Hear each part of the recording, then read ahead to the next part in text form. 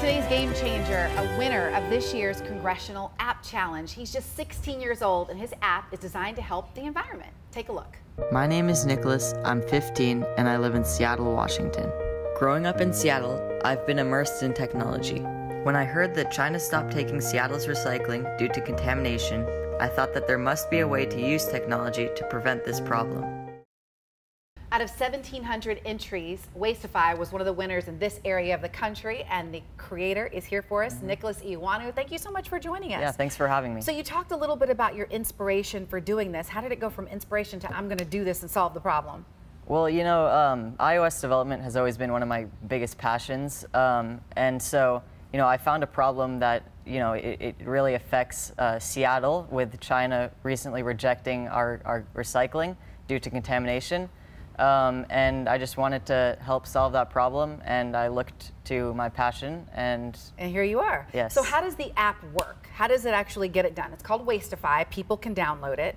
Okay, so how does it work? Right, so I can give a demonstration. Let's do it. So really all you have to do is point your device, for only iOS devices, at a piece of garbage, like let's say this tinfoil here, and it'll use a automatic image classification algorithm, as you can see here.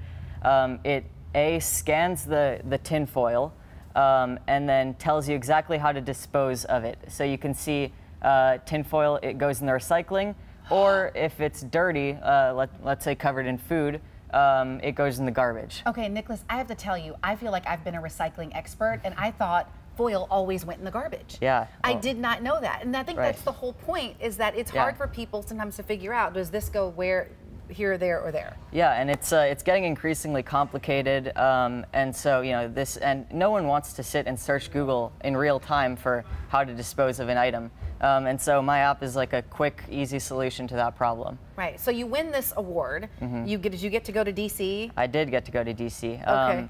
I got to go to DC to present my application in front of Congress, and it was a great experience at the House of Code. I met a lot of other students who were interested in programming like myself, and I got to show a lot of people my app. Wow, how does that feel? It was great. It was a really good experience. Yeah, what would you tell other kids interested in this kind of thing?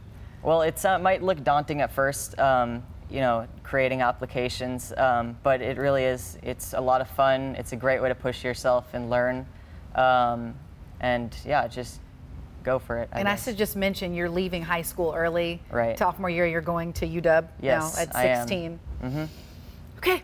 Okay. I'm still feeling good about myself. You know, that's okay. Nicholas, thank you so much for joining us. Wastify. You can get the app. Yep. Right. All right. Thank you so much. It's such a pleasure to have you. Our game changer for the day. Wow.